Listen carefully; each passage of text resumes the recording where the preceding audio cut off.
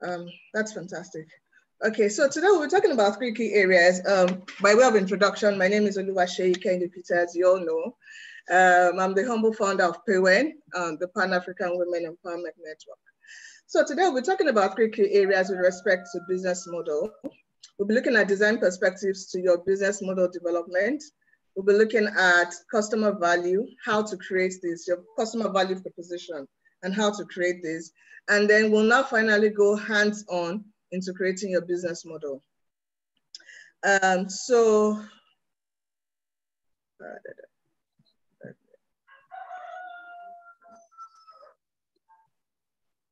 Okay, so firstly, design perspectives to business model development. Now, why I like to start with, before you think about developing your business model, the first thing you need to define and articulate well is your corporate objectives. And when I talk about corporate objectives, there are two key areas: your mission statement and your values. Some organizations include vision. However, from my own perspective, your vision statement is not as important as your mission statement and your value statement. So I like to focus on this. I believe every organization must have a mission statement. A mission statement simply says why you exist. Why are you in existence as a business beyond making money? And for those who own social enterprises, why are you in existence? Why was that organization formed? And what is the driving force behind its existence? And the values just states in achieving our objectives, what are the characteristics or what are the behaviors that will drive you in achieving that? Okay, and so, I mean, if you go online, you see that most top organizations have a mission statement and their value statement. Usually you have about 4 or 5 statements. You usually have things like integrity, customer service, customer orientation. You know, different organizations have different things that define them. And the reason why I say every organization must start with this, because this underpins anything else that you do. Okay, your mission and your value statement, it's the foundation. It's like the foundation of a building. It lays the perspective and it lays the framework for every other thing that you're going to do as a business and as a business owner. So when we're looking at your design perspectives in business model development, we're looking at, what are those things that you put into consideration when you're developing your business model? What are the building blocks, you know, that determine how you integrate all the different aspects together? So but before we go into that, let's start with what is a business model. So when we talk about business models, what do we mean? And according to Peter Drucker, who I believe is the founder of strategy, I think, I mean, anything that you want to think about strategy and business, is a leading thought leader, you know, in this area. And it says a business model is supposed to answer forgive me, okay. It's supposed to answer pretty much, I mean, who you are as an organization, what value you create and add for the customer, and how you can do that at reasonable costs. Pretty much, what are you doing? What value are you creating for the customer? Okay, and what value are you getting? Because when you're creating value for a customer, you too in return must get your own form of value, either it's financial reward or otherwise. So what value are you creating for the customer? How are you creating that value, and what are you getting in return? That's in simple terms what a business model is. And every organization has a business model. I mean, irrespective from the hairdressing salon down the street, to the vulcanizer that pumps your tire, to the Netflix, the Amazons, every organization has a business model. But the question is, not all organizations have clearly articulated what their business model is. And it's important for every business to be able to articulate and cascade what your business model is, because it provides clarity and it provides the foundation upon which you can innovate. Okay, let me check the chart just to be sure that I'm not missing anything. Okay, it creates a value and the foundation upon which you can innovate anything. And okay, so one key thing, your ability to communicate your business model in a succinct and a structured manner helps you. One, I think for me, the most important thing, it shows your investors and your stakeholders that you understand everything that has to do with your business.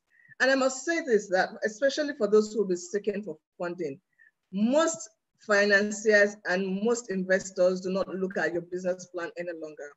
Why? Because a business plan is filled with assumptions. You make assumptions that, oh, you are expecting to make X amount of sales, or you're expecting that your costs will be this. So a lot of the foundation of a business plan is based on assumptions. A business plan is good. Chigozie Basha will be taking us through the elements of creating a business plan tomorrow. However, what is the fundamental part of a business plan is your business model.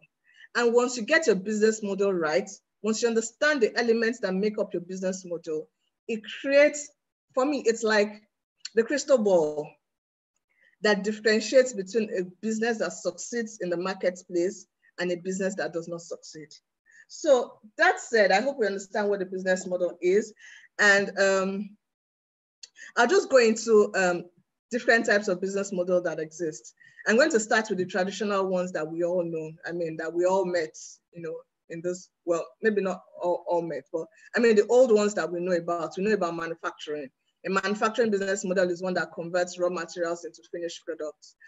For instance, you have a car manufacturing plant. A retailing business model is the one that buys from the wholesalers or from the manufacturers and provides it to the end consumer. Apologies. A distribution business model focuses on taking the materials from where they are produced to where they'll be used, either to the wholesaler or to the final user. Your brick and mortar stores are physical buildings that house retailing businesses. For instance, you would have your ShopRite that's in Nigeria and I think in other African countries. Then e-commerce, as we all know. But those are the old business models. I like to focus a little bit more on the more modern or the newer business models that are evolving. And these ones that I've listed on the right, they are not all the business models that exist. They are just some of the most common ones, and I'll touch on that. A high-touch business model is a business model that has a lot of dependency on human touch and human activity in making it happen. So for instance, your barbing salon, what else? Your makeup service, those things are high touch. The challenge with this high touch businesses is that they are not easily scalable because they require a lot of human and physical outputs. Crowdsourcing are business models that rely on other businesses or other individuals to contribute content that they sell or that in return they exchange for profits. And Wikipedia is a key example of a crowdsourcing business model. This platform, She Leads Africa, is another key example of a crowdsourcing platform. You have Mamalet, yeah? Mamalet, all those platforms, they rely on people providing content. And it's that content that people provide that they in turn exchange for revenue. You have dropshipping. So dropshipping is the business model for dropshipping is a solution by a retailer sells to the end user, but the retailer does not warehouse any of the goods. All the retailer does is that once an order is gotten, the retailer just contacts the manufacturer and gets the manufacturer to ship directly to the end users. Now, dropshipping business model requires or involves a lot of legal,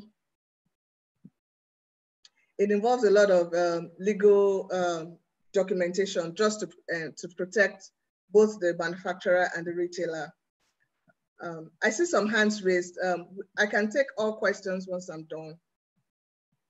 Okay, so affiliate marketing. So affiliate marketing is a business model in which an individual sells on behalf of a number of manufacturers or producers, and then gets a commission for on every sale that it's made. An aggregator business. So your aggregator business is there are platform businesses that, for instance, Amazon is an aggregator business. So what Amazon does is that it connects buyers to sellers on a platform. However, what makes it different from a platform business is that it also provides an ecosystem to support. It provides an ecosystem to support the platform. Excuse me, let me, I need to view the chart.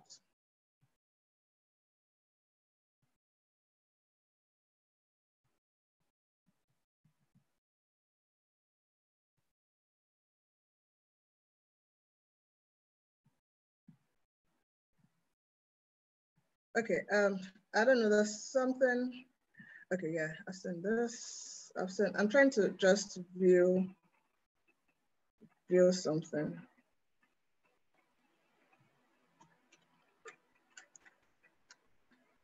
Okay, so I hear that the audio is a bit low. I'm going to work on this now. Okay, so that's what I was trying to do, yeah.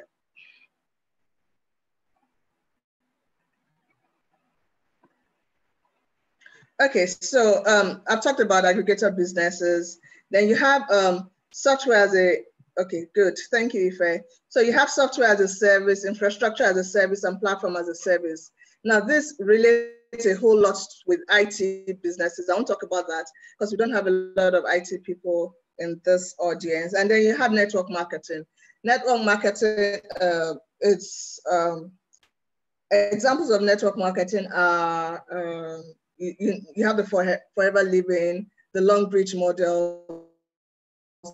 Those are what you call network marketing businesses. So those are examples, just a few examples of some newer business models. And the reason why I brought this up is so that it gives a bit of perspective to what we define as a business model when we talk about business models. The good thing about it is that every business is innovating. So there are no hard and fast rules with respect to how your business model should be. However, you need to constantly evolve in your business model. You need to constantly think about how can you better serve the customers, because it's from a perspective of how can I better serve the customers that a lot of these business models have evolved. So what are the key components of a business model? The first thing is who. Who are you in business for? The most important thing is that you're in business for your customer, or whatever segmentation of customers that you have. And at the basic of everything that you do when it comes to your business, you always need to think about this. You're in business for your customers. You're paying customers. You would have some customers that are not paying you, but you are only in business for your paying customers. So every business, every innovation, and every decision that you make should be geared towards how can I better serve my customer? How can I increase their gains while reducing their pains? We'll talk about that more later in value proposition. And then your business model should answer what? What exactly are you giving your customers?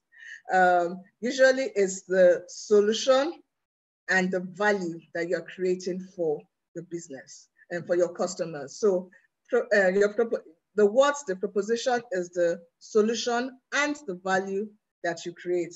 And the how, the resources. So how do you create this value? And most importantly, how do you deliver this value to your customer? And then you have what's in it for me. At the end of the day, you're not in, unless you're a charity like PAWEN, you're in business to make money. So the question is, what's in it for you? What value are you getting from this value that you're creating for the customer?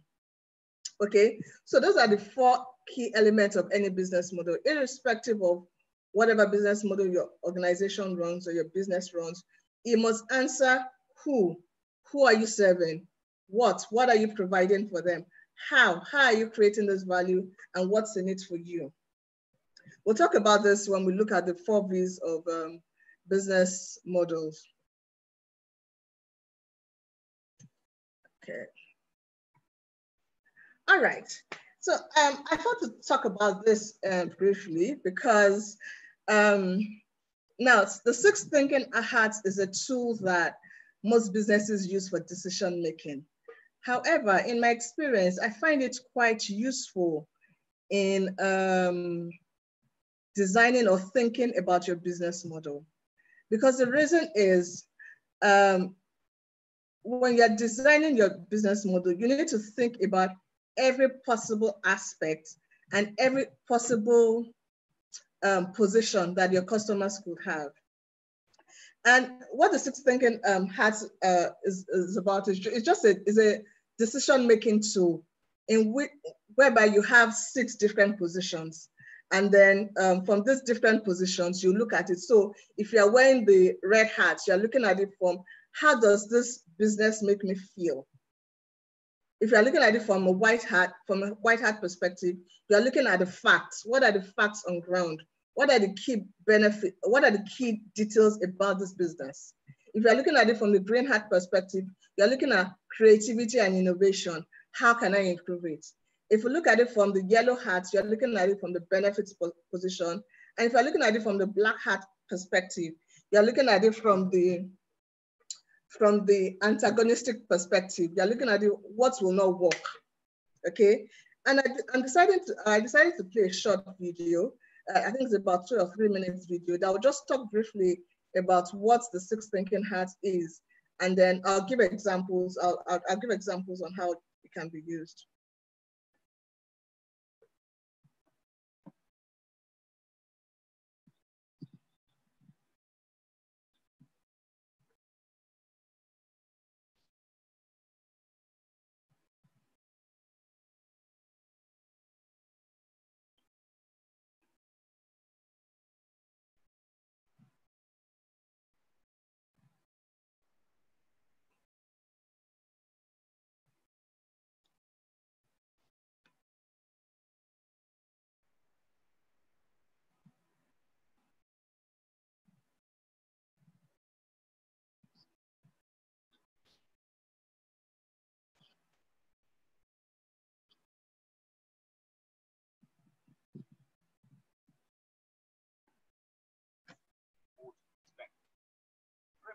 Method is that the human brain thinks in a number of distinct ways, can be deliberately challenged. If you look at a problem with the 6 thinking hats technique, solve it using all approaches, precision, mixed ambition. Okay, hello everyone. Okay, so I hear that you can't see the video and you can't hear the video. Apologies for that. What I'll do is I'll send the links to the video much later. Okay, so what the video was just saying is that the 6 thinking hats was developed by Edward de Bono, and it helps, it helps to look at your business when you're thinking about your business model and the value you create for the customer. It helps you to look at it from different perspectives. So as an entrepreneur, you most likely will be very optimistic about your business idea to say, oh, this is what is going to solve. This is a solution I'm creating. For instance, I had a conversation with one of my participants, and she talked about the fact that she wanted to go into selling rabbit meat. And I asked her that, okay, fine, fantastic. Why do you think this is a good business model? And she talked about, yes, the dangers of red meat, and the fact that a lot of doctors are advising their patients to eat white meat. And rabbit provides a good alternative for white meat, and it is nutritious and delicious and all that. And I said, okay, fantastic. However, putting on the black hat perspective, which is the critiquing part, I asked her, how are you sure that people want to eat rabbit meat? If I were to put on the green hat, I'll then begin to think, what creative ways can we package this rabbit meat in such a way that it will be appealing to other people? If I were wearing my yellow hat, I'll be looking at it that, oh, what are the benefits of rabbit meat and how can I incorporate this into my business model? So you see that when you're looking at your business model, it always helps to, I think the best will be for you to have a focus group meeting.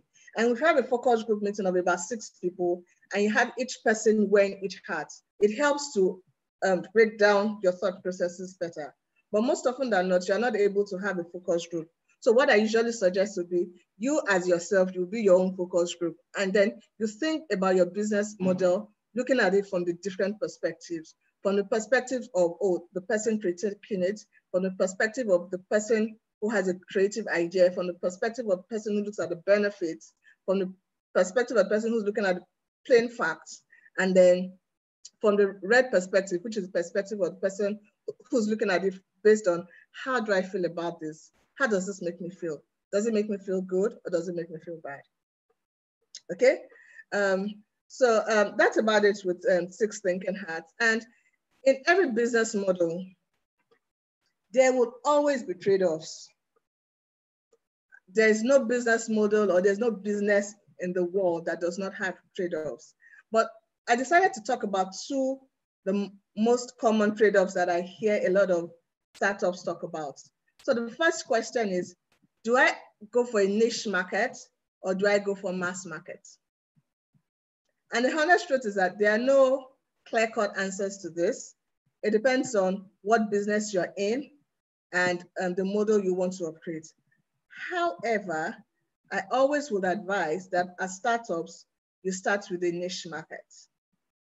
So when we talk about niche market, okay, when we talk about a niche market is focused on a specific customer segment. So for instance, I know I was talking with someone who said she wanted to make pap.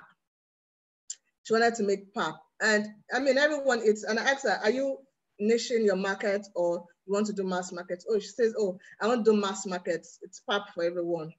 However, I suggested to her, if you were going to niche, you can say, oh no, my pap is only for nursing mothers and babies. So that's a niche market, and you have identified a subset of the larger market to focus on.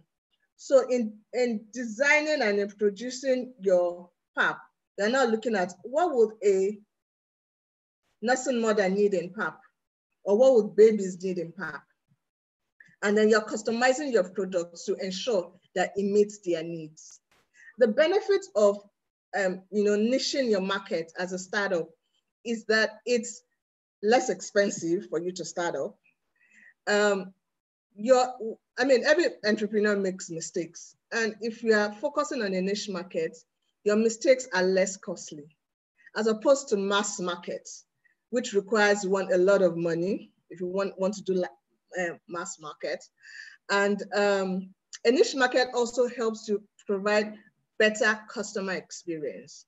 So your customers get a better feeling or a better experience from how you deliver your products if you're niching your market and you niche it well. So I usually would advise that for startup, you look for a niche market and you focus on that niche market. And then as you grow, you can then begin to create variations for other subsets, of the mass market. But I mean, niching is just good. And in this day and age, where we have a VUCA economy, most organizations will tell you that. Most experts will tell you that it's better to niche your market. And then there's a second trade-off that most businesses usually have. I don't even see, especially for us startups, we usually have this value versus price. I want to deliver X value. However, my customers cannot pay for it. So this debate over the value that I give versus the price that I can charge for it, or the price that the market is willing to pay, it's something that, there are no clear-cut positions to it. However, as you continue to iterate in your business, you continue to check this, check this, check this, check this, check this. At some point, you'll come to an equilibrium of the value that you should give and the price that the market is willing to pay for it. So those are just those are the two most common trade-offs that every business model would need to have. Depending on which segment of the sector, which sector of the economy that you are trading in, there are other trade-offs that you'll need to consider. And then, so it leads me to my next point, which is on design thinking and business model development. And, you know, I started by saying you're in business for the customer. So everything that you need to do must revolve around the customer. And so when you're applying design thinking to your business model development, just start with the customer. And you say, what does the customer desire? Now, there are a lot of questions, a lot of arguments to say, most times the customer they don't know what they want. They don't know what they need. They have all sorts of needs. For instance, you could have a bride who would say, oh, I want a tight fitting wedding dress that would show off my curves at the same time, and that the veil is as long as halfway the aisle. At the same time, the same customer is telling you, oh, I want something that is comfortable enough for me to show off my dancing skills. Okay, so there's what the customer desires. There's what is viable, what is feasible, sorry. The second one is what is feasible. So what can you technically and operationally achieve? And then the last part is what is financially viable, because I mean, the customer has what they desire, you know what is feasible in terms of design. And then the most important thing you need to look at is how viable is this? I mean, at the end of the day, what's the margin I'm going to make on this? And then the intersection of what the customer desires, what is technically and operationally feasible, and what is viable for you is where lies in the solution that you should provide to the market. We'll talk about this in much detail later. So those are just the key points on design, the key aspects that you should put into consideration as you design your business model. So next, we're going to talk about customer value proposition and how to create it. Now, there's what you call the 4 V's of a business model. And I've talked about it extensively, but I'll talk about it in more detail now. First, you have the value proposition. Your value proposition is the solution that you're providing to the customer, as well as the value that the customer gets as a result of your proposition. Okay, as a result of your solution, pardon me. And then the value creation. How do you produce this value for the customer? What is the production process? Or what is the process, right, in creating this value for the customer? And I mean, let's use a restaurant as an example. So let's assume that you have a restaurant. Your value proposition will be hot meals in a conducive and enjoyable environment. That's your value proposition. However, the solution you're providing is just food. You're providing food. That's the solution you're providing. However, the value that you're creating is hot food in a conducive and a nice environment. So you see the difference between the solution and the value. Okay? Value creation. So how is this food made? Okay? What's the production process that goes into creating this value?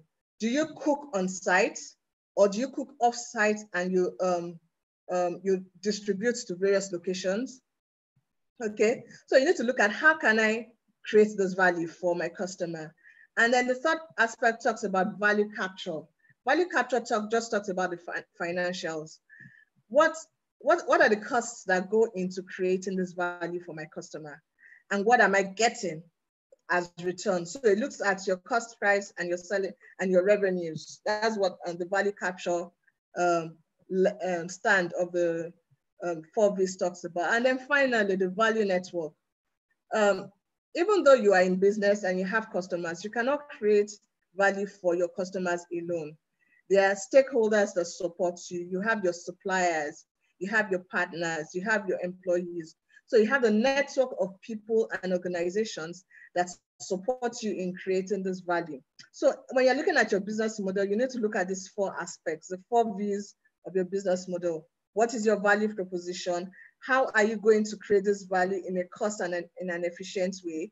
How are you going to distribute this value to the customer? How are you going to capture this value? What are the costs and the revenues involved in creating this value? And who are the stakeholders that provide support in giving this value to the customer?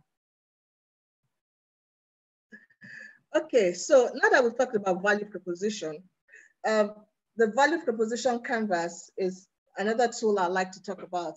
And it's a simple tool that helps you to understand what the customers want and create products that perfectly match their needs. It's as simple as that. So your value proposition, and it's a very good tool to spend some time in articulating what your value proposition is, because that is your promise to your customer, okay? It's what you're promising your customer to say, oh, this is what I would give. If you come in contact with PAWEN, this is what we will give. If you come in contact with Bonnet Stitches, this is what we will give. If you come in contact with iCarella, this is what you would expect, from us. And I mean, it collects customer information in a simple way and helps you, effectively design your business model. But let me talk about the various aspects of your value proposition. The first one it talks about is your product market fit. And I'm not going to dwell too much on this because Obo talked extensively on product market fit in his last session. So I won't talk about that. But apologies. So the next thing you need to talk about is the assumptions. And this is key. Because as business owners, and particularly as women, we make a lot of assumptions, both right and wrong, when it comes to our businesses. Or we assume that people will buy. People will not necessarily always buy. Or we assume that, oh, the solution that we are providing accurately fits the pain. So in designing your value proposition, it helps you to challenge your assumptions and ensure that every assumption that underpins whatever it is, whatever the solution it is that you're providing for your customer is based on facts, verifiable facts, okay? And what a value proposition also does, it helps you to align your intended and delivered value. So now I know about 40% of our participants are in the fashion space, but there are usually a lot of pictures that go on social media about what I want and what I get, yeah, especially when it comes to fashion designers. So I just got this picture of, what the person wanted on the right-hand side, what she actually got on the left. But really, as a business owner, you need to ensure that at every point in time, the value that you're delivering is the same value that you intend to deliver. And an example also comes to mind as I talk about this. There was a time someone introduced me to a wonderful, or someone who was very good in baking cakes. And then, I decided to, to try her out. And she made this beautiful cake. I told her to take a picture of the cake when she was done with it. And she took the picture of the cake and then she sent it to me via Uber. Uber was the one she used one of the Uber cabs, to deliver it. Lo and behold, when the cake arrived, it was a mess. Obviously, the Uber driver was not, particularly careful. And then you can imagine what happens when you're not careful and you carry cake. It got smudged in different areas. So as a business, you need to look at the value you create, the value you intend to create, and the actual value that gets delivered. And you need to be very, very particular about ensuring that the value that gets delivered to the customer is what you intend. And at the end of it all, the main purpose of your value proposition, of designing the value proposition, is to ensure that you delight your customers. Unfortunately, I'm not going to spend time playing the next video because I think there'll be issues with the audio, but I will send the link to this video shortly after the session. I'll send this. Apparently, we had about 4 videos. And so when you're looking at the value proposition, I'll also send this template.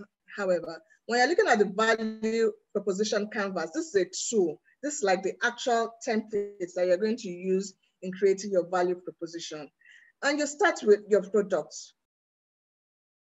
First and foremost, what are the features of that product? Okay, so if you are giving, if you're producing, okay, skincare, let's say you're making a skincare product, okay, a face mask, yeah? What are the features of the product? Oh, it is natural and it is organic. It is white in color. It is soft to the skin. It is, I mean, you just list what the various features of the product is. If you are in, what other examples can I use? I mean, in whatever business that you are given, there's some features of the solution that, okay, so if you're in fashion, okay, what are the features of your solution? Oh, you are providing beautiful designs, you know, Bella Niger-like designs, yeah, that have perfect fitting, or that wows, I mean, audience when they see it. And what are the benefits of your product? So you need to be able to articulate what are the benefits of the product, of the features that you have. What benefit does it give to your customer? And then finally, you know, we always talk about this. What is the experience that your customer will get as a result of using this product?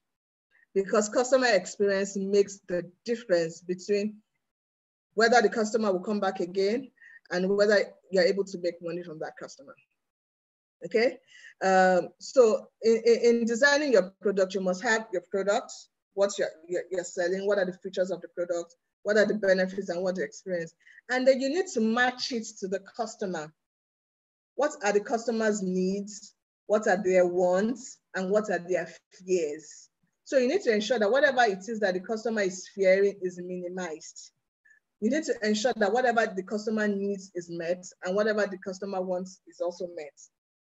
Okay, so I'm going to share this template also, you know, to participants, so that you can, and if you think about your business and you articulate the various elements in this, the 8 different elements in this value proposition canvas, it takes away any assumption. I know they say the devil is in the detail.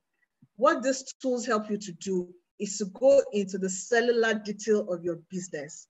And then when you break down your business into different cells and you shred everything, you're able to critically look at your business, critically look at what value you are creating, how you can innovate, and most importantly, how you can make money. Okay? So I think that's this. And, you know, talking about your value proposition canvas, sorry, there's an error in this. What is your value proposition and how are you creating value for your customer and how do you manage expectation? How do you create gains for your customer and how do you release gains? That's what your value proposition is. How do I create gains and how do I reduce the pains that my customers are having? And so let's take a quick look at the case study so that we can bring it on. Okay, I even talked about it earlier. So Cindy started a restaurant she named 6 to 9 Kitchen and Bar. An advertisement slogan read, "No time to cook your meals, visit 6 to 9 restaurants and bar." So what she was, what her value proposition was, she was providing food, fast food to anyone who does not have time. You know, we live in a fast world now, and everybody wants things at the click of hand. So her proposition is, if you don't have enough time to cook, just come to my kitchen, to my restaurant, and then you get good food, right? However, she noticed that people were not coming. I mean, she had talks with some potential customers, and then she decided, and she discovers that customers think that coming to her restaurant does not really save time. Why? Because Simbi's waiters are so slow that it actually costs them more time to come to the restaurant to sit down to eat than to actually cook themselves, okay? And as such, there's a mismatch between the intended value that Simbi expected to create and the delivered value. So what does Simbi now do when she realizes this? She doesn't sack all her waiters, which I know would have been the first thing some of us would have thought about. But then she had to change her value proposition. And then she now advertises that slow food is good. Visit 6 to 9 restaurants and bar for a comfortable and easygoing night out. Okay. Now, I'm not endorsing this decision, and I'm not saying, oh, this is the best decision. However, the reason why I'm using this example is just to show how your value proposition drives your revenue models. It drives how you make money. So now from communicating that, oh, we want fast, quick, and easy. If you want fast, quick, and easy food, come to Simbi. She's now selling the experience that she's creating, a comfortable environment and an easygoing night out. You know, and that's the difference, you know, between, you know, you just creating a solution and you creating an experience. And this can only happen when you know, go into the cellular detail of your business and now articulate, what do my customers need? So she realized that, I mean, the customers, especially the ones who wanted fast and easy food, you know, they were not getting value from her waiters.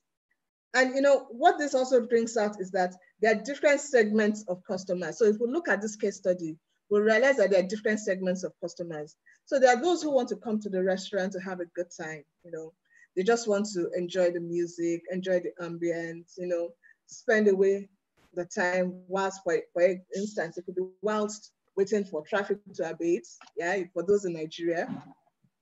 And traffic used to be a big issue before the lockdown. So, I mean, so you're creating a nice, comfortable environment and a nice night out for your customers is the experience that you are creating.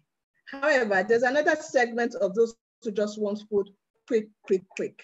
What you could do for those segments of customers will be to provide delivery services. So instead of just providing meals in plates, which you would ideally find in a restaurant, you can then provide food in 5-liter bowls, 10-liter bowls, 2-liter bowls. I mean, you provide bulk food that will be delivered to them.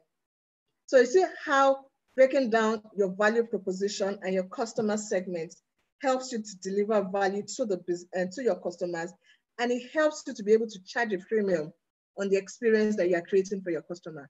If you are able to meet their needs, the truth of the matter is that customers would always pay premium for people and for businesses that address their pain points. Okay, so that's it.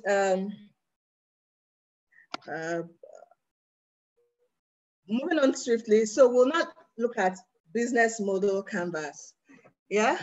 And now that we've talked about the design elements, we started by talking about the design elements in business model creation.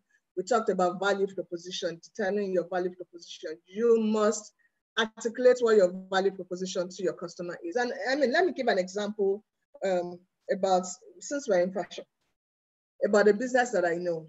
Okay, so there's this lady who currently makes my clothes now. I'll say this, I don't think she's the most creative of all the fashion designers that have worked with me. I mean, I've had some other fashion designers that are more creative than her. However, what I like about her is the fact that she delivers value to me how I want it. And there was a day I went to her space, and then she told me that, oh, she's redefined her business model. Now, what she promises is that for the segment of customers that want bespoke tailoring, those are people who, I mean, she makes custom-made clothes for. She's guaranteeing that you will get your clothes in 72 hours without any design error. That was the value she was proposing to that particular customer segment. And I asked her how, and she told me that she had redefined her structure to support this. So right now, at any point in time, if you put up a call to her to say, oh, I need bespoke tailoring dress, or I need this, she's guaranteeing that you will get it in 72 hours, design error free. Okay? And she was able to work backwards to ensure that every member of her production chain is paid based on a completed design that is error free. So if there's any design that has, or if there's any output that has any error, that impacts on the revenue or the income that that particular employee gets. I mean, I don't know the details, but I know she's been able to, from articulating that this is the value that I want to create for my customer, she's been able to streamline her business and her structures to ensure that these structures help in delivering this value for customer. And she told me that since she's been able to do that, their revenues have practically doubled, because they have more customers, they have more customers demanding for clothes, and they have more satisfied customers for that customer segment of hers. Okay, so that's just a simple example of how you can articulate a value proposition that meets a customer pain point in a way that it's clear, simple, delivers value to your customer and delivers value to you. And what is value to you? Increased revenue and increased profits. Okay, so that's that. So let's talk about business model canvas. Yeah, and there are two business model canvases that I would recommend or suggest that we as business owners we look into. And you have the Osterwalder's business model canvas, and you have the Lean business model canvas. I'll start with the Osterwalder's business model canvas, and it's usually called, oh, okay. I mean, this is another video. We're going to skip this. Well,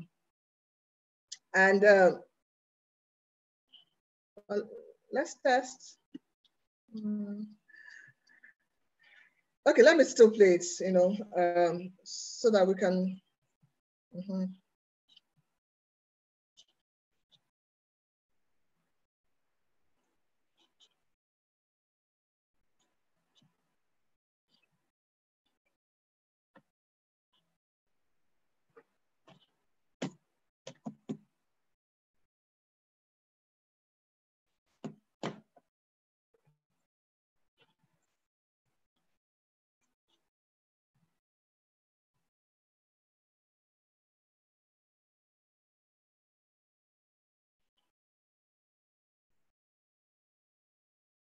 Okay, so I'm not sure the audio was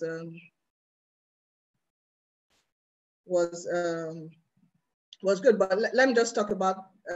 So this is the Osterwalder's business model canvas. It's called OBMC, yeah, and it is only used for business. I would advise that only businesses that are in their growth phase should use this.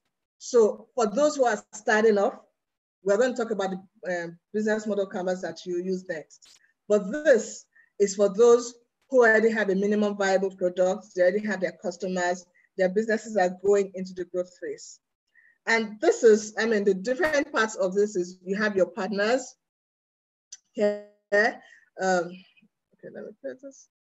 You have your customer segment. So I just like to start with customer segments. So what are the different customer segments that you have? If you're using the OBMC, I like for you to start when you're doing this, because I mean, obviously, you know, this is going to be your assignment. Yeah, you start with your customer segments. So what are the various customer segments that you have? I used the tailoring example, and you have the bespoke segments, those who want tailor-made clothes for them. And then you have those who, what do you call it? Ready-made, yeah. The segments that just want to come and pick up the clothes, I mean, ready to wear, yes, that's what it's called. So you have the bespoke segment and you have the ready to wear, or you could have your segment as children, for instance, or men, you know, I mean, however you define your customer segment is up to you, you know, and it's up to you, really. And then, you know, look at for each segment, what are the value propositions that you are giving to each segment? Okay, and then you look at the channels. So in delivering this value proposition, how do I ensure that this value proposition is delivered to my customers? Then you look at the customer relationships. You look at the key partners that provide this and the support that provide the support to you in delivering that value. So what are the key partnerships that you have? What are the key activities that you must undertake in providing that value that you have promised to each of the segments? And you have to do this for every segment, because every segment have different value propositions, and the activities that key into the value propositions for each segment are different.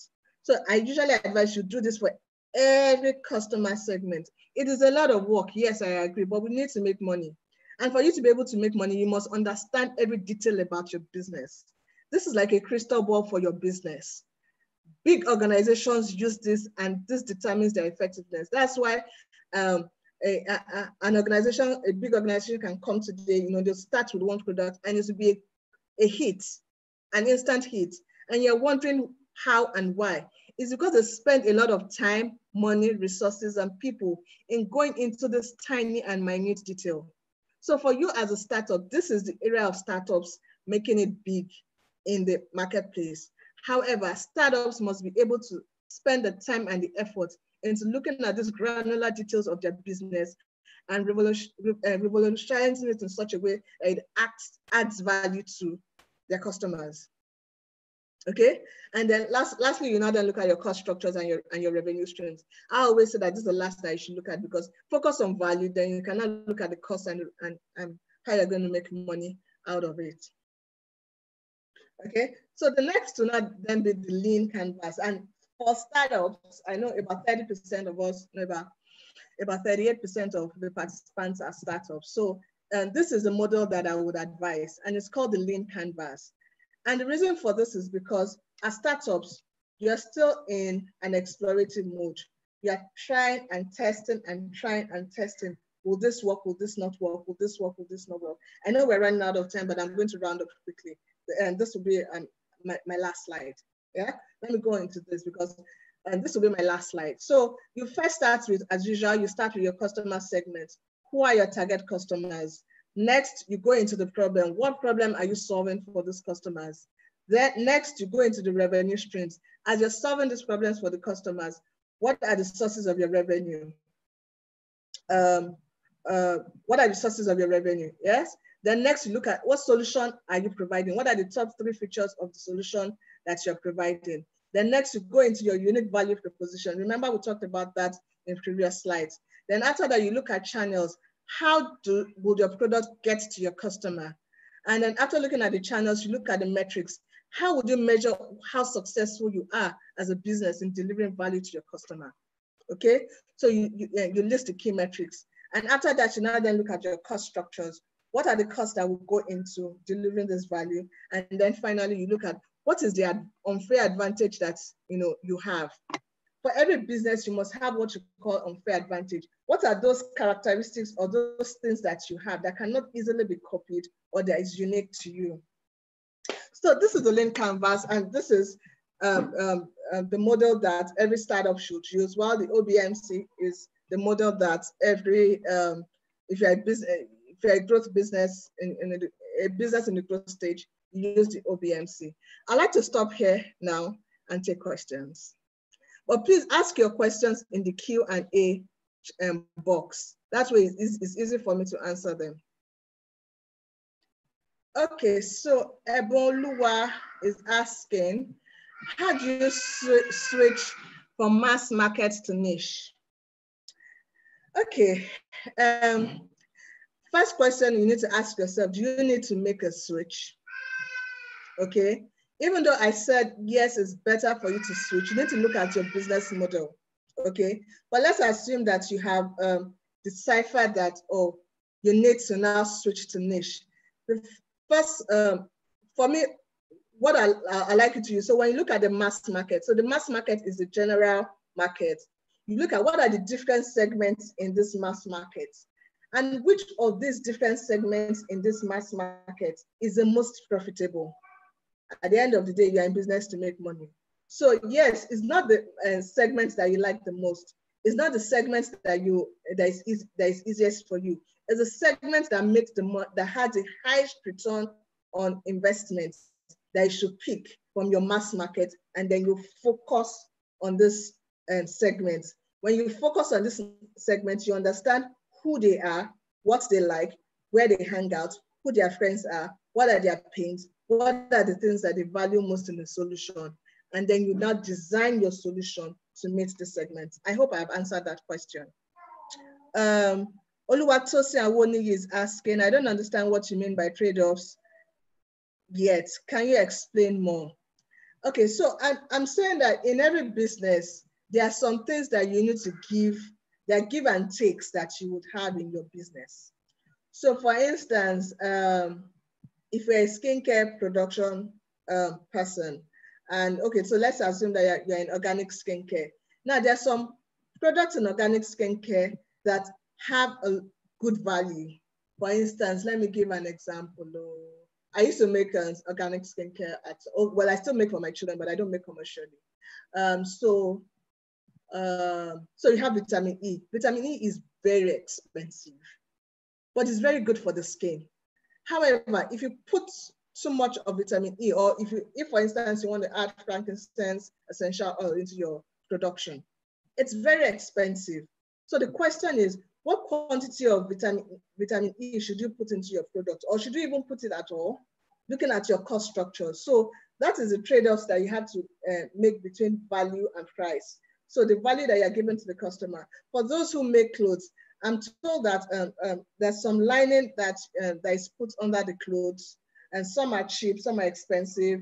I heard the expensive ones make the clothes look nicer, and the cheap ones, tear.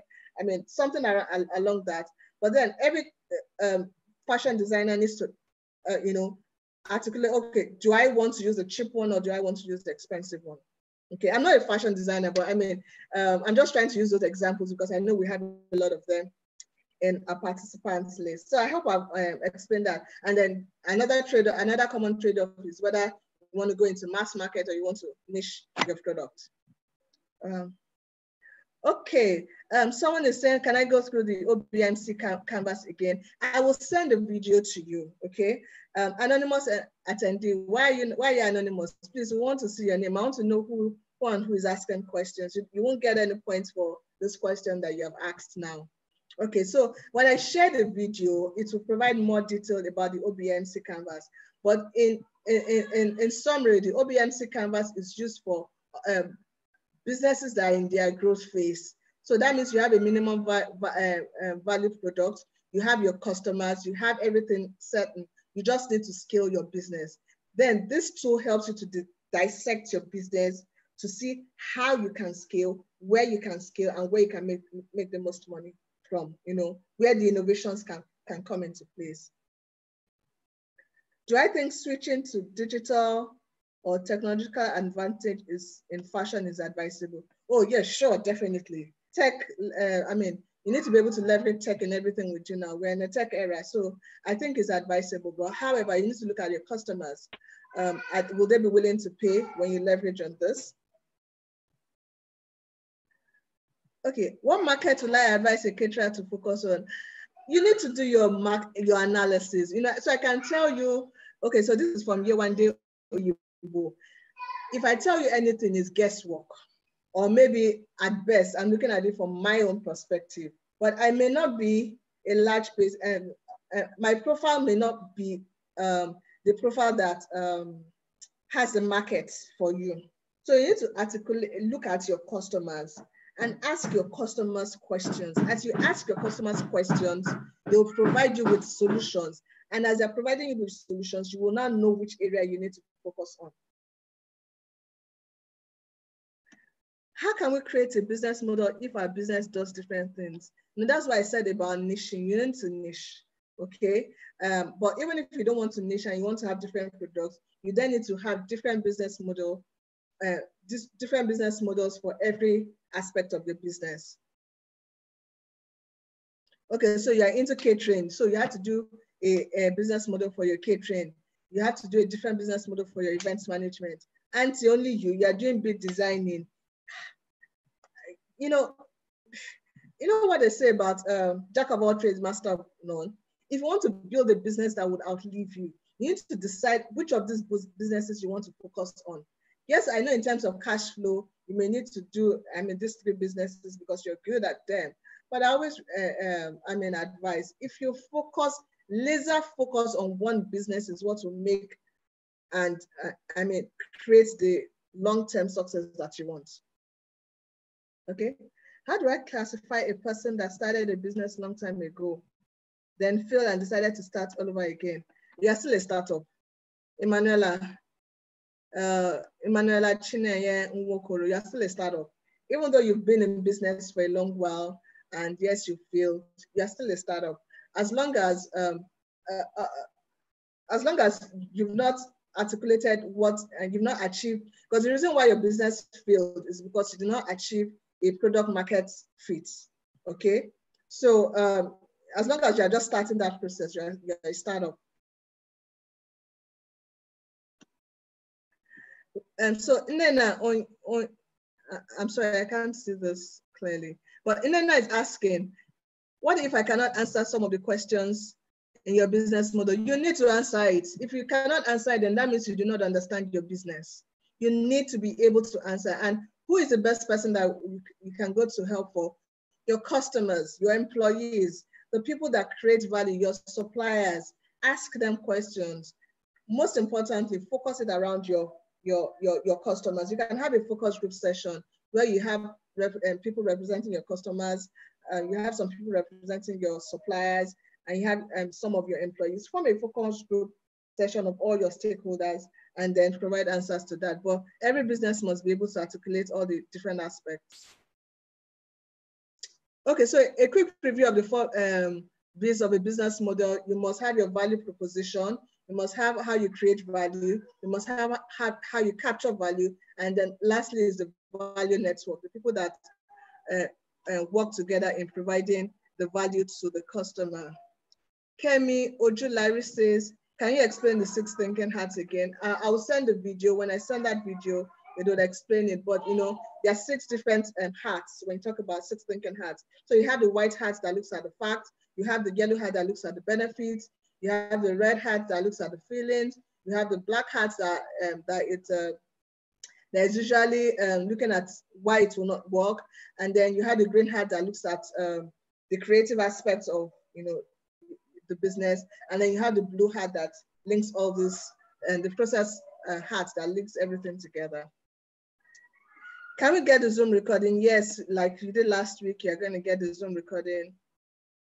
Under what business model would you categorize travels and tourism? It depends on what part of travels and tourism that you're doing. Okay, there are different segments of businesses in travels and tourism.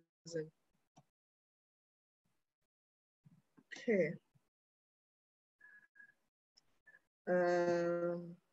Sandra. Okay, Sandra is asking, please, in the era of internet, how do I get my customers to get hard copy textbooks instead of ebooks? They mostly go to and cheaper for them. I'm not sure I understand this question. So if you have hard copy textbooks, in this day and age, nobody reads hard copy any longer. Most people prefer you know, soft copies. So the question is, how can you provide soft copies to your customers? You need to look into that. You can also explore, if you are, because I know a lot of Nigerians shy away from ebooks because they say people do not respect intellectual property in ebooks. So you can also explore Kindle. Yeah, Kindle on Amazon, you can explore that. It's been clear so far. From the illustration, how does she know people want to eat rabbit meat?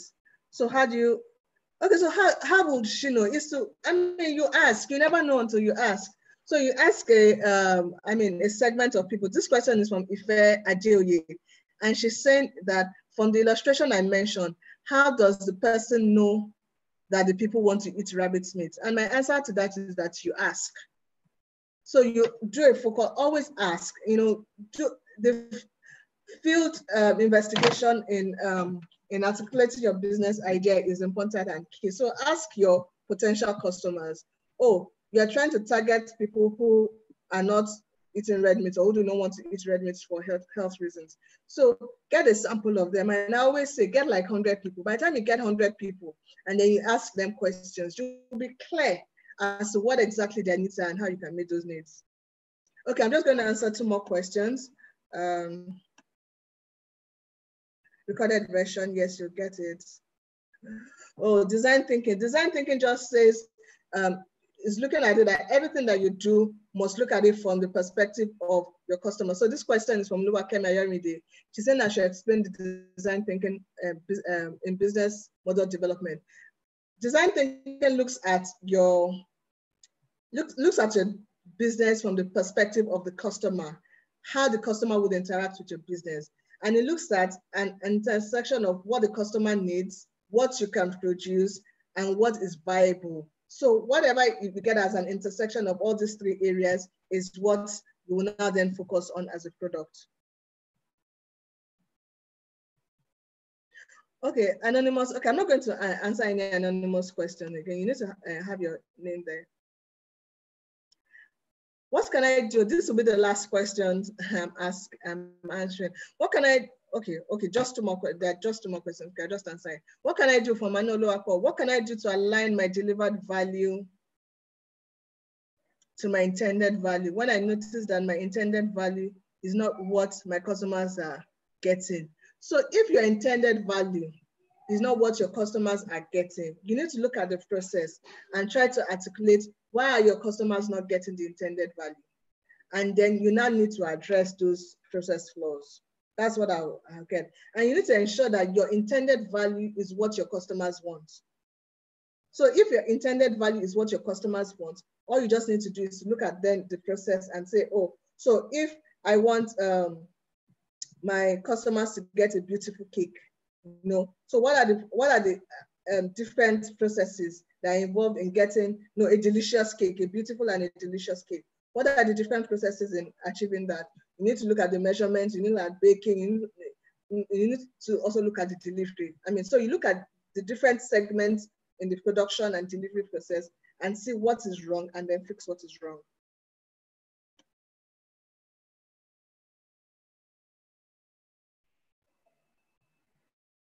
Is it necessary to ask questions? Okay, so I have this question from Jane. Is it necessary to ask questions from people doing the same business as you? And I want to particularly address this, yeah? We are in the era of collaboration.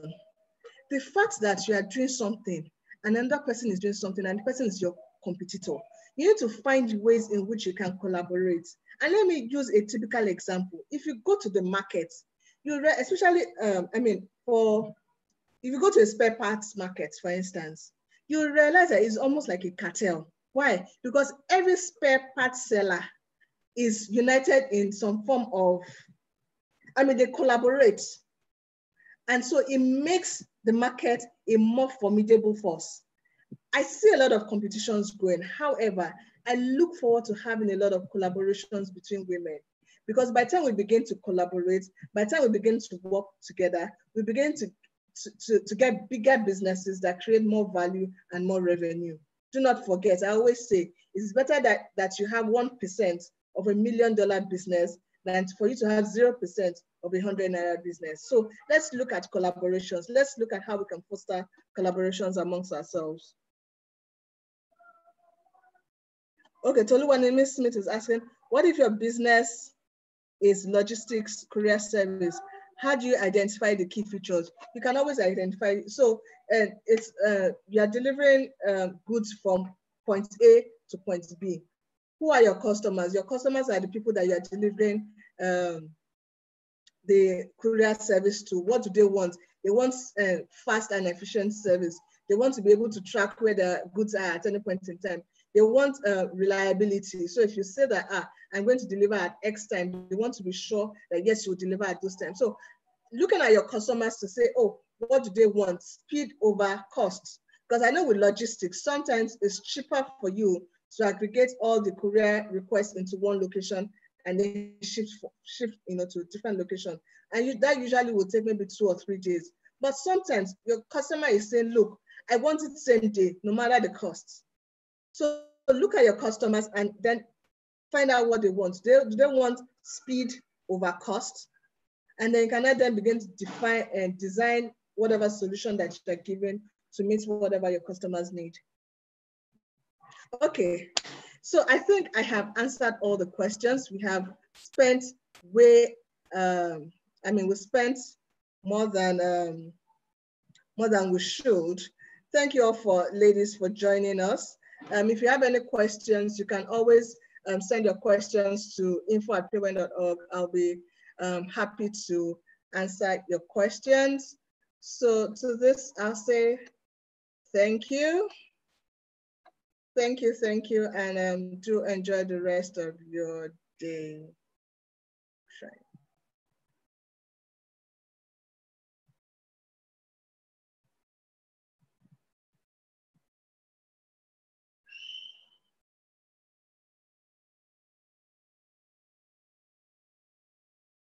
Okay, I have some people raising